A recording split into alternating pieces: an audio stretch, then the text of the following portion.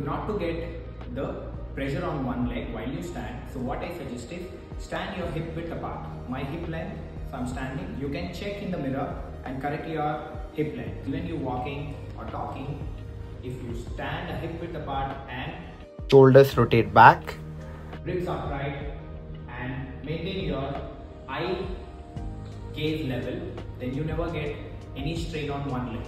That is solution number one. Solution number two, as I mentioned in an earlier video, because you're sitting cross-legged for a long time, there is a pressure generating in your knee. Now what I suggest is either you sit 90 degrees angle or legs extended, and you sit back to the chair and sit taut. Then you never get a knee pain. What I suggest is either cross leg or the leg forward or the forward and backward. Any of the way is fine. Or you keep a pillow or a hand in between your leg while you sleep in the night.